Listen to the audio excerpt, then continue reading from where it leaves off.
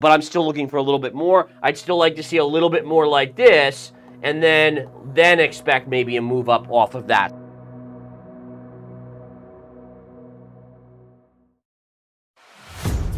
Hello everyone. Today our guest pro trader Gareth Soloway talks about the key levels on the charts for the traditional stock market, big tech stocks, crypto, Bitcoin, and much more on the macro outlook. If you're as excited about exploring the fascinating world of cryptocurrencies as we are, hit that subscribe button now. Don't miss out on our insightful discussions, market updates, and game-changing insights that could potentially shape your financial future. Remember to give us a thumbs up if you find our content valuable. Your support fuels our passion to keep delivering top-notch videos. And hey, why not spread the knowledge? Share our videos with your crypto-curious friends, family, and fellow enthusiasts. As it hit $35,200 this week, Bitcoin eclipsed various key trend lines, which had previously acted as support for months. These included various moving averages, MA. Among them, the 200-week simple MA at $28,400, the classic bear market support line. A cluster of long-term simple moving averages of price are located around $28,000 and have provided market resistance through September and October, Glassnode noted. After a month of the market grinding higher, the bulls found sufficient strength this week to convincingly break through the 111-day, 200-day, and 200-week averages. So we got some key economic data out, as we can see here. Core PCE. Now remember, the PCE numbers are the favored inflation numbers by the Federal Reserve. So it's the one that they look at the most to determine whether or not to kind of raise rates or not. So right off the bat, the core number previous was 0.1. The forecast was 0.3%. We came in at 0.3%. So that one came in alignment. So no big deal there. The next one was the price index, so the PCE, meaning everything included. Previous was 0.4, forecast was 0.3. It came in a little bit hotter than expected, but only by 0.1%, so not overwhelmingly hot, just slightly. Core PCE year over year, 3.7, forecast was 3.7. PCE year over year, 3.4, so these came in exactly in alignment.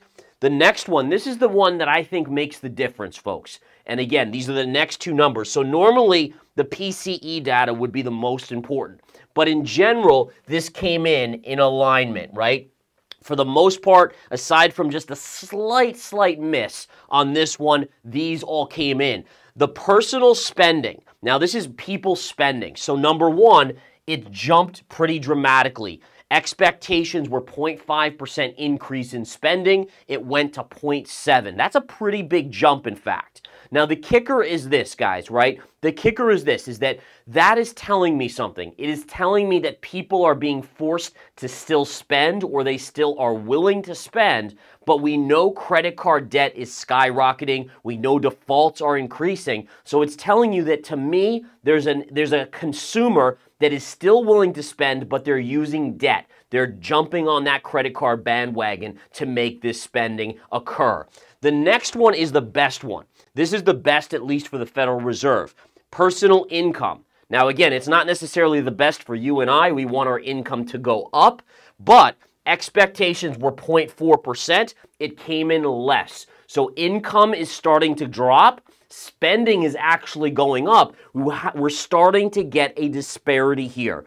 And this overall is not good for the economy. So again, for you and I and everyone out there, that's not good. The Federal Reserve is probably saying, oh, this is good because it will bring eventually down inflation. All right, so again, just to understand this number here, these two numbers, personal spending and personal income, those are the key ones for today for me. Those, again, are positive for risk assets because, again, it shows maybe the Federal Reserve won't have to continue to hike. All right, so we're seeing an equity at S&P 500 rallies thus far after yesterday's nasty day. Now, this is where it gets fun for me, folks. We kind of took care of all the numbers, all that crap like that.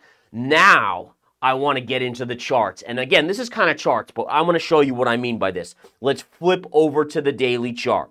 Now, remember, I gave you guys a target price on the S&P 500 or the spiders. Where did I say the big level was going to be?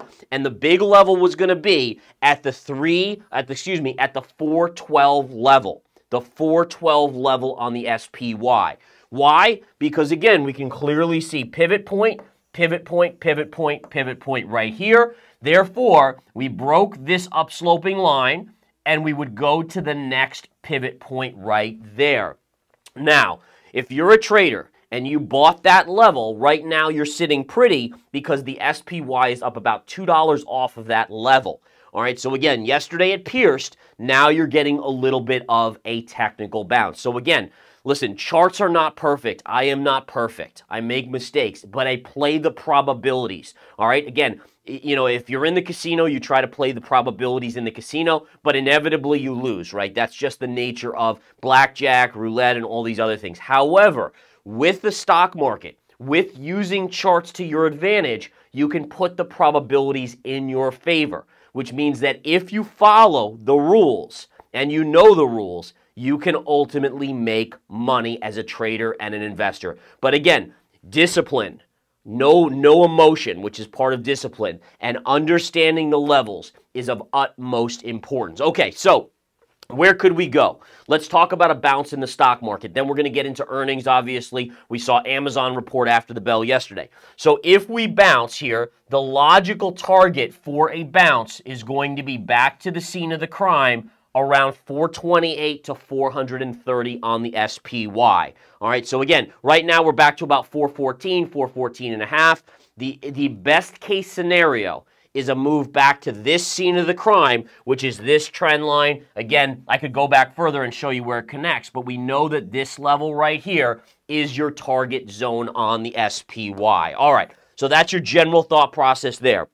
Now, if we flip over to the QQQ, this is kind of a little bit of a more interesting chart. You can see I have a lot of trend lines on this chart. We're going to zoom in to try to kind of figure it out. So, number one, we already cut through this one right here. Yes, we're bouncing today in the NASDAQ, but again, this one has been broken, and this, remember this one? How many days did we talk about this one, guys, right? How many days did we talk about how the market was staying within this range here, but finally it broke to the downside yesterday? Now, again, if we get a bounce on the NASDAQ, the likely scenario is we're going to trade back to the scene of the crime. Let me just remove this trend line to keep it as simple as possible. All right, now the scene of the crime, if we remove that, right, and we flip back, you would be looking for a check back to this level around 350.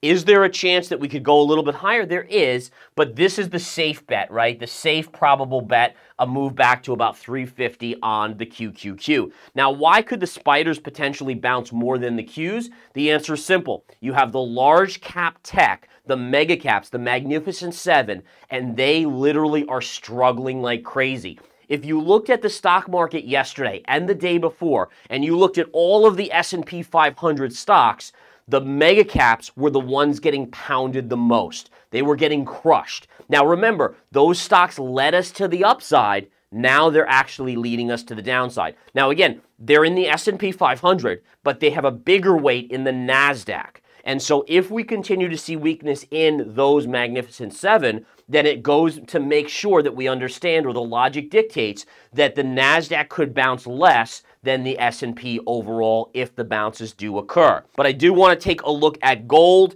real quick. Gold, again, doing exactly what I wanted to do, which is consolidating. Not much to update here. It's just doing what we wanted to do. Eventually, the probabilities tell us that this move will push up. Could it pull back a little bit first? Yes, it could. You just want to see it hold this level around 1900, 1880.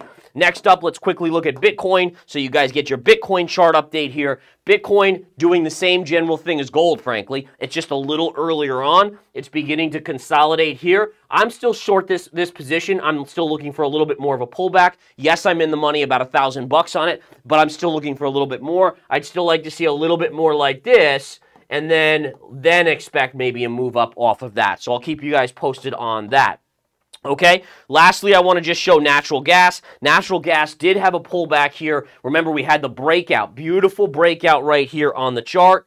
Here, here, here, and here was your low level. Then across from here to here and then broke out. It pulled back. I was hoping it would get here. It didn't. That's just the nature of some charts. Sometimes they don't get to your levels. That's part of being a trader.